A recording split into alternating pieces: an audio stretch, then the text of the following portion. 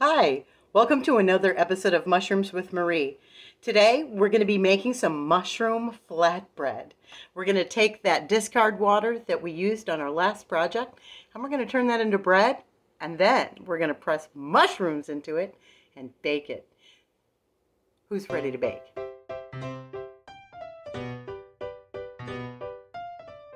Cloverleaf Farms DC presents Mushrooms with Marie.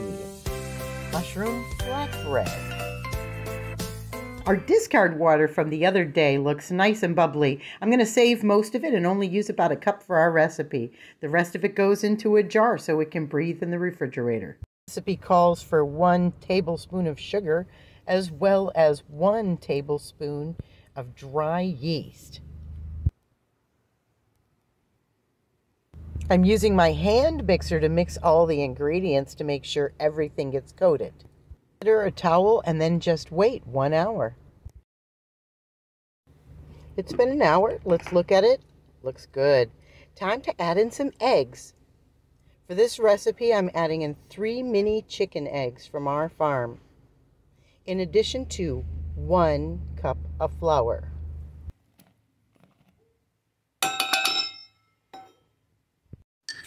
My recipe also calls for 1 teaspoon of salt. Use your hand mixer once more until it looks kind of like pancake batter, and then wait 1 hour, covering it once more. 1 hour later. I used my dehydrator on a low mode to encourage the yeast to have increased activity. Let's see how it looks. Not quite ready yet. A little bit more time, perhaps. Eventually. This looks great. This is exactly how it should look. Now we're going to add in 2 more cups of flour and a 1/4 cup of extra virgin olive oil. This is now too thick for a hand mixer, so I switched over to a silicone spatula. I'm folding everything together, but clearly I can see I'm going to have to hand toss this. This looks good. Let's hand toss this on a floured surface. My goal here is to just add a little bit of flour at a time until this is able to be handled without being entirely sticky. We're looking to be able to handle the dough with our fingers and not have any dough pull away and attach to our hands. This flatbread was pretty sticky and I needed about 3 handfuls of flour before it got to the point where I could really work it into a flatbread shape. So my goal here is to be able to get the dough where it can flatten out. As you can see, it's still very nice and bulbous, so it needs a little bit more work. I'm going to be folding it in on itself, and now I start to scoop it inward on itself to create that flat bread texture that I'm looking for. Once the dough is no longer sticky and I've rolled it in on itself several times, you see that the flat bread texture starts to emerge and it becomes easier to work with.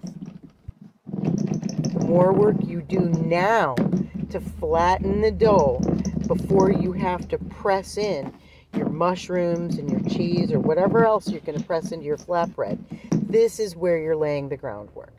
Great, bread looks good. It's going to rest, and now we're going to prepare our mushrooms and our cheese.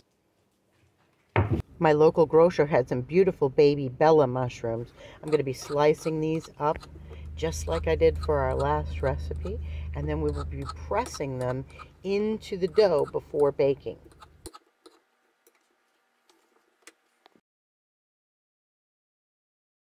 Since Paul is testing this, we're going to use Swiss cheese.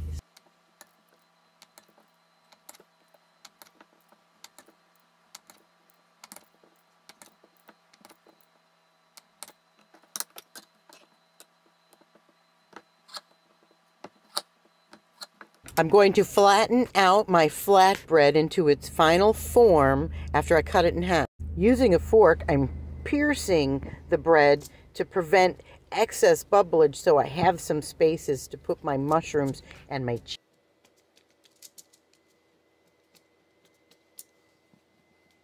Now is the time to decorate our flatbreads. I'm going to be pressing in the mushrooms into both.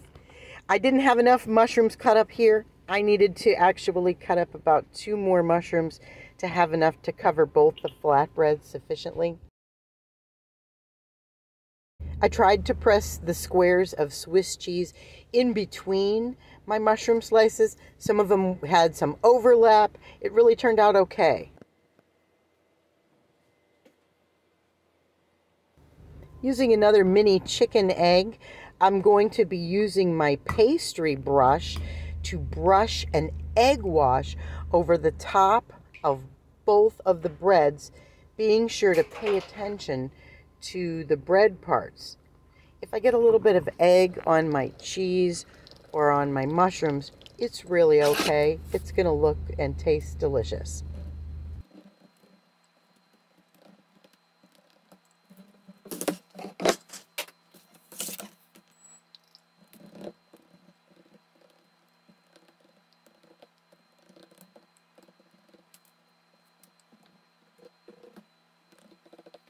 My final step is to sprinkle some of that beautiful pink Himalayan flake salt over both of the breads.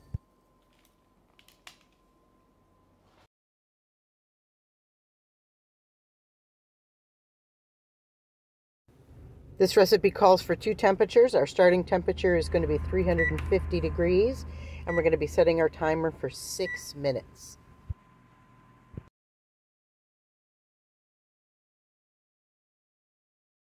After 6 minutes, let's take a look. Everything looks good. Set our timer for 21 minutes and reduce our temperature down to 325 degrees.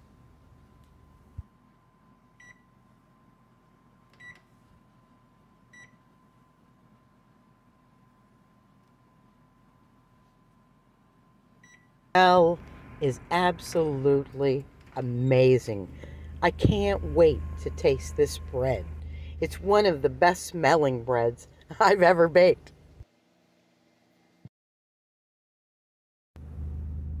I think it's time to taste this bread. Who's ready to taste bread with me?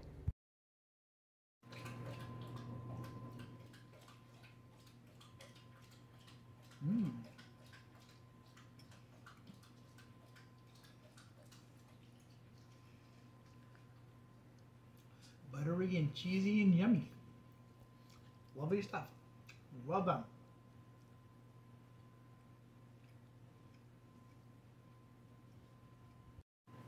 Okay, go.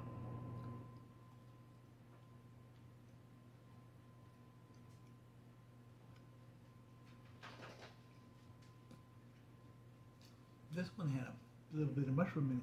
Also, it was salty too. Nice and salty like a pretzel. Yummy. Would you recommend? Oh, absolutely. Fun food. Very tasty. Light, flaky, flavorful, and yummy.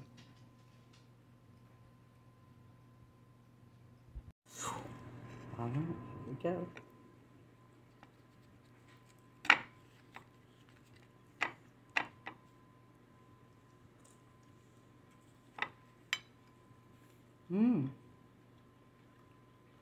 It is light. Adds a nice light, airy flavor to the bread.